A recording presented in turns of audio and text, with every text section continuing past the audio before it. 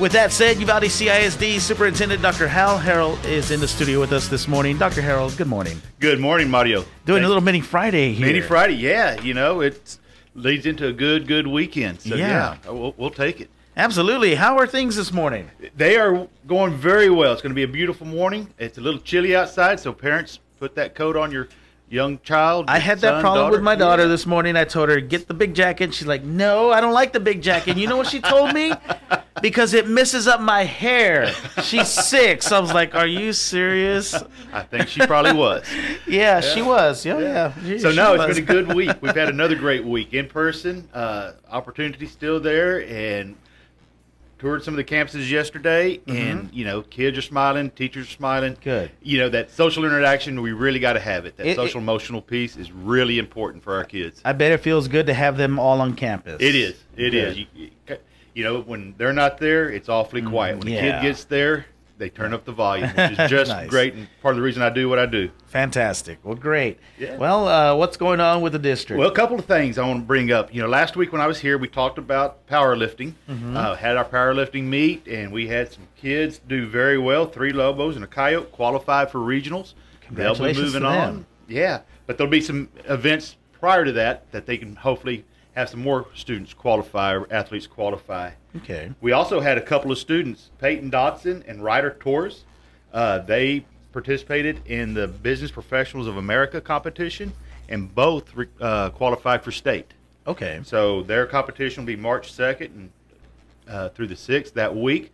So congratulations to both of them. If you see them, tell them congratulations and good luck as they move forward. Congratulations, guys. Yeah, absolutely. Another milestone we've hit from this senior class, and seniors are going to keep giving you a shout out. You keep doing it. Last week when I was here, the scholarships were at $1.1 million. We are over $1.2 million this week. Great. So seniors, see Carol Brewer at the high school, report what you've earned, what you've been awarded. No amount's too small, no amount's too great. It all adds up. And as I keep putting out there, I'm going to set that bar high. I'm going to challenge you to set that bar high for classes to aspire to. You know, you be the captain of that ship, and you set that bar high. So, good. Yeah, very Glad good. they have that opportunity. Absolutely. And, you know, dual language, we're still planning for the Dual Language Academy. It's coming up. The applications are online. We've had over 60 applicants that's already. Good. Yeah, so that's good. It's the kids that we currently have in it and 60 more, and I anticipate it's going to continue. So parents, sign your child up soon, so we'll have a good idea of what to prepare for. So that runs now through spring, I believe. It does. Right? It does. Okay. It runs throughout the spring semester. So the earlier we know, the better we know, the better we can prepare. Absolutely. Well, great. And they can always go to the district's website, which is ucisd.net, I believe. It is. Okay. And, you know, there's this information and your campus information, Facebook page, all of that. Get in touch, get in tune, and you know, just keep up with our schools. Well, great. Yeah. And speaking of, well, let's move on. See, we got some guests in the studio with us this morning. Our schools and all of our schools, we've got it's School Board Recognition Month, and I've brought Master Chief Cal Lambert, as well as Elisa Gonzalez with me this morning. And I'm going to let Miss Elisa Gonzalez step up here first and introduce herself. All right, Miss Gonzalez. Elisa, good morning. How are you? Good morning, Mario. I'm good. I'm good, too. Well, let's see here. So how long you been with the school board now? I'm starting my 3rd year. 3rd year. Congratulations on that. And you recently you ran again this past year. You were successful on that. Congratulations on that as well. Thank you. Yeah, what's been going on over at the school board? Well, I mean, always top of the list is always, you know, how to keep safe. So I'd like to share how important it is for everyone to do their part in keeping our community and school community healthy. We all know that our students thrive when they are on campus interacting with their teachers and peers. Right. So we want to continue to have our school doors open, but we really need the support of our community in practicing healthy and safe habits. Absolutely, especially now more than ever, right? Absolutely. I mean, you know, with everything that's been going on this past year, and you know, there's been the whole transition over to virtual learning and in class, in person, and all that. So we want to make sure they stay as healthy as possible. top subject. That Yeah. we usually Well, talk great. And do you currently have any children or any family in the district? So I have 3 that graduated. I have 1 grandson. Okay. So, oh, yes, cool. he Awesome. He's at Morales Junior High. All right. And what makes it rewarding serving as a board member? Oh, just giving back, and it's. I didn't have the time before. Now I do, so I enjoy Great. it. It's been great working with we have a great group of people that work together very well. Well, fantastic. Well, thank you for coming out and visiting with us this morning, and thank you for what you do. Thank you for having me. All right. Master Chief Cal Lambert is with us this morning. How are you, sir? Fine. How are you this morning? I'm doing well, thank you. And how have you been? Congratulations on your election win as well. Thank you. Thank you very much. Because this is something you had to go seek election for, and you know you're voted in by the public, by the community.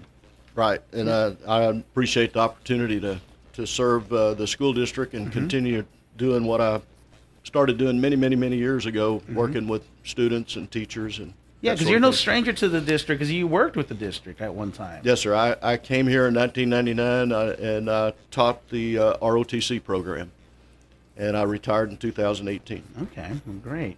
Talk to me about your experience serving on the board.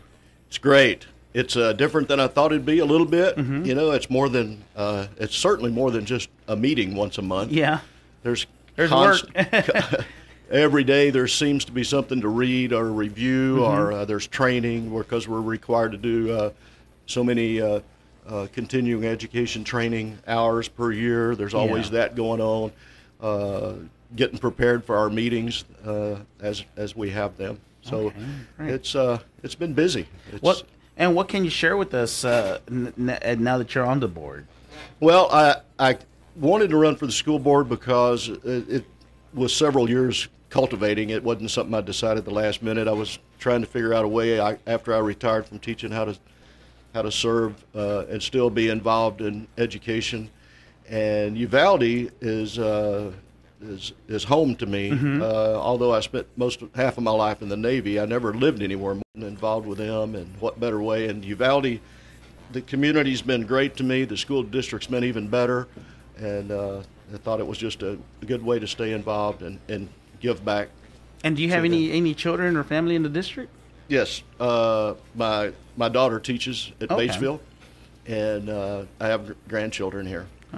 From elementary all the way to senior in high school. Well, we look forward to hearing many great things in the months and the years to come from the district. So thank you guys again for what you do. All right, Dr. Harold, thank you again for taking the time to talk to us this morning as well. Just want to point out one thing. We've had 6 of our 7 board members here throughout this month. Javier Flores, board member, lives in Batesville. Yes. Was not able to come. Excuse me. His job requirement, he has to get up early and deliver the mail. So okay. That's where he's at right now. Hopefully he's listening. Javier, well, we appreciate all that you do. Good morning to him as well. Absolutely. And I'm very fortunate as superintendent to have 7 great board members that I get to work with and talk to and get guidance from and share ideas for our community, our kids, and our parents as we move forward. Yeah. And speaking of parents, we want to remind parents and students there is no school tomorrow for the Stock Show holiday. Absolutely. So if you're participating in the Stock Show, whether you're a 4-H member or FFA member, good luck and do your very best. And they got a represent full weekend ahead of them. They do. It started already at 6 o'clock this morning. Yes, so that's always a full weekend. So we'll say hello to them out there at the Uvalde County Fairplex with the I believe it's the 82nd annual or 86. I'm going to butcher that one. Sorry, but I can't tell you. Yeah, it's been going on for many years. Yes, it has been. All right. Well, thank you again, sir, for stopping by. Thanks for having us. All right. It's KVOU Country 104.9 FM, 740 to